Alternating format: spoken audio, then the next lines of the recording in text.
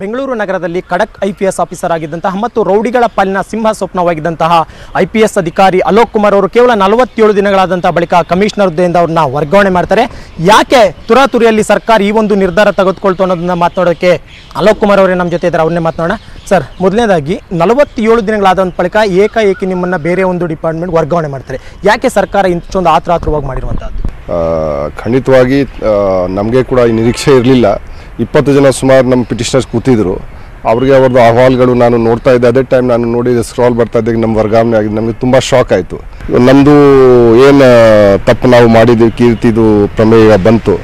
ಬಹಳ ಜನ ಕಾಯ್ತಾ ಇದ್ದರು ಏನಾದರೂ ಇವರಿಗೆ ತೊಂದರೆ ಕೊಡಬೇಕು. ಮತ್ತು ಕೆಲವು ಜನ ನಮ್ಮ ಇಲಾಖೆ ಒಳಗಡೆ ಕೂಡ ಇರ್ತಾರೆ.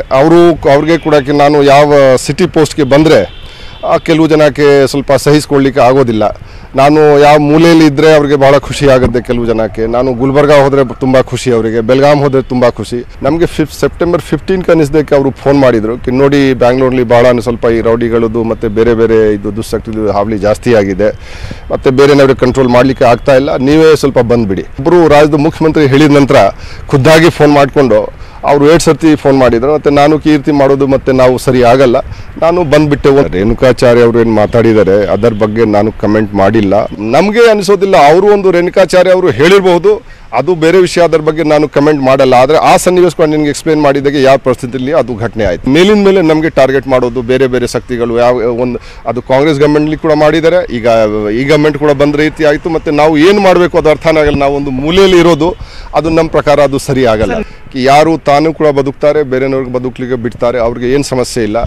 ಆದರೆ ನಾವು ಕೂಡ ಇದು ಮಾಡಲ್ಲ. ಮತ್ತು ನಿಮಗೆ ಕೂಡ ನಾನು ಹಾಗೆ ಬಹಳ ರಾಜಾರೋಷವಾಗಿ ಏನು ಮಾಡಲಿಕ್ಕೆ ಬಿಡಲ್ಲ. ಆ ಪರಿಸ್ಥಿತಿಯಲ್ಲಿ ಸಮಸ್ಯೆ ಆಗದ್ದೆ. ಓಕೆ, ಇದಿಷ್ಟು IPS ಅಧಿಕಾರಿ ಅಲೋಕ್ ಕುಮಾರ್ ಹೇಳಿರುವಂತಹದ್ದು. ಅಂದರೆ ನಾನು ಬಹುಶಃ ನಿಷ್ಠೆಯಿಂದ ಕೆಲಸ ಮಾಡಿ ರೌಡಿಗಳ ಪಾಲಯದಲ್ಲಿ ಎಲ್ಲೋ ಒಂದು ರೀತಿ ನಡಕ ಉಂಟಿಸಿದ್ದೆ, ಜೊತೆಗೆ ಅವ್ರನ್ನ ಎದುರಿಸಿದ್ದೆ, ಬಹುಶೇಕ ಇವತ್ತು ನನಗೆ ಮುಳುವಾಯಿತು ಅನಿಸುತ್ತೆ. ಇರಲಿ, ದೇವರು ಅಂತ ಒಬ್ರು ಇದ್ದಾರೆ, ಅವರೆಲ್ಲವನ್ನೂ ಕೂಡ ನೋಡ್ಕೊಳ್ತಾರೆ.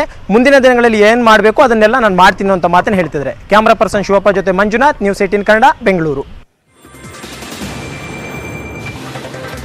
CIT ಮೊರೆ ಹೋಗ್ತಾರಾ ಅಲೋಕ್ ಕುಮಾರ್ ಅನ್ನುವಂತಹ ಪ್ರಶ್ನೆ ಕೂಡ ಇದೆ. ನೋಡೋಣ ಏನಾಗುತ್ತೆ ಇದ್ರ ಬಗ್ಗೆ. ನಾಳೆ ಸಾಕಷ್ಟು ಡೆವಲಪ್ಮೆಂಟ್ಸ್ ಆಗುವಂತಹ ಚಾನ್ಸಸ್ ಕೂಡ ಇದೆ. News 18 ಎಕ್ಸ್ಕ್ಲೂಸಿವ್ ಆಗಿ ಅವರು ಮಾತನಾಡಿದ್ರು. ಇನ್ನು ದೋಸ್ತಿ ಸರ್ಕಾರ ಉಳಿದ ಬಳಿಕ ಮುಂಬೈ ಬಿಟ್ಟ ಹಳ್ಳಿ ಹಕ್ಕಿ ಈಗ ಮೈಸೂರನ್ನ ಸೇರಿದೆ. ಮೈಸೂರಿಗೆ ಬರ್ತಿದ್ದಂತೆ ವಿಶ್ವನಾಥ್ ಪ್ರೆಸ್ ಮೀಟ್ ಮಾಡಿ ಸಾಕಷ್ಟು ವಿಚಾರಗಳನ್ನ ಹಂಚಿಕೊಂಡ್ರು. ಮಾತಿನುದ್ದಕ್ಕೂ ದೋಸ್ತಿಗಳ ವಿರುದ್ಧ ಗುಡುಗಿದ್ರು.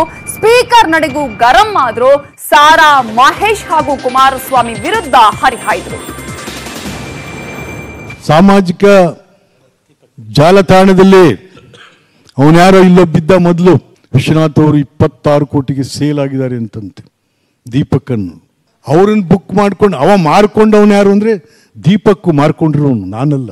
ಇದೇ ಸಾರಾ ಮಹೇಶ್ ಹೇಳಿದ್ದಾರೆ, ಕ್ಯಾರ್ಪೇಟೆ ಮಂಡ್ಯ ಜಿಲ್ಲೆ ಜನ ನಮ್ಗೆ ವಿಷ ಉಣಿಸಿದ್ರು ಅಂತ.